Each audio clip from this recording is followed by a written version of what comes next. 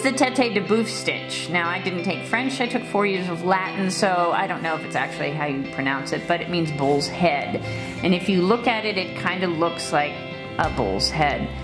It's really a simple stitch. It's a combination stitch. You've got a fly stitch that ends in a detached chain stitch. So we're gonna start with our fly stitch. Always fun. So there's our fly, but instead of anchoring that bottom of our fly stitch, we're going to go ahead and make a detached chain stitch.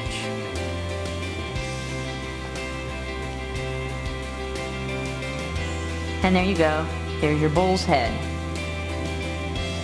Anchor that.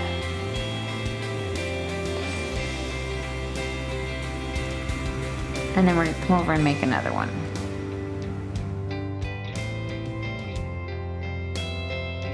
Now, if you look at this, you can see I'm doing my fly stitch portion of the bull's head above outside the circle. And then when I come in, I'm anchoring the fly right at the edge of the circle before I come in to do another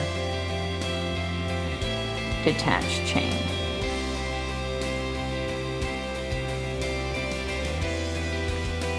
Play with the spacing, because you have to account for that bull's head going in the center.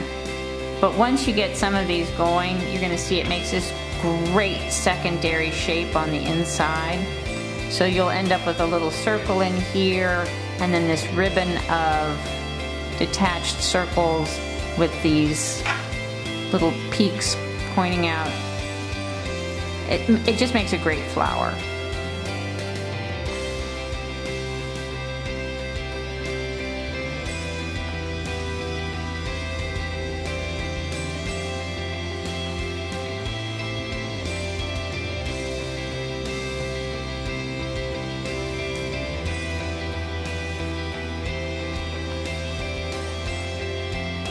There you go, Tete De Boeuf, bull's head stitch.